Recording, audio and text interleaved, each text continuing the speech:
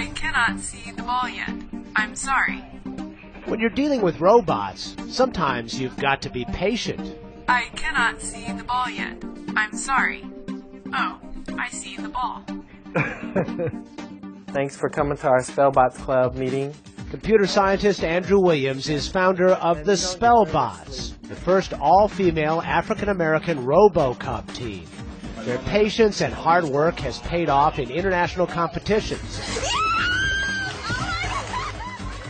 On the Spelman College campus, they're rock stars. They recognize their face. They say, oh, you're the Spelbots captain, or you're on Spelbots, you're doing the robotics thing. Jasmine Miller and Janicia Keels are co-captains of the team at this historically black college in Atlanta.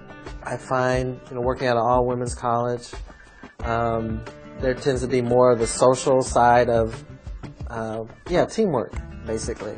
There's a big emphasis on collaboration, creativity, the social aspects of engineering, computer science.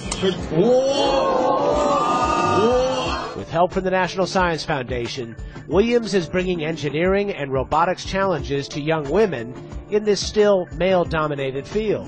A big reason why there's not a lot of women in computer science is because of intimidation. My first semester here, that really gave me so much encouragement. It empowered me so much that now I have my confidence is up the roof. Spelbots have competed in RoboCup contests in Europe and Asia with teams from more than 30 countries. I really love traveling with Spelbots to go places because I feel like I am literally tearing apart the stereotypes about, computer scientists or roboticists.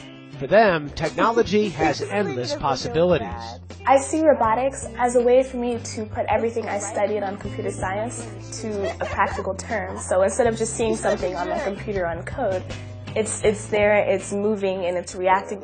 This bot named Charles really moves to the beat. The Spelbots programmed each motor, camera, and gyroscope. Who knew such hard work could be so much fun? For Science Nation, I'm Miles O'Brien.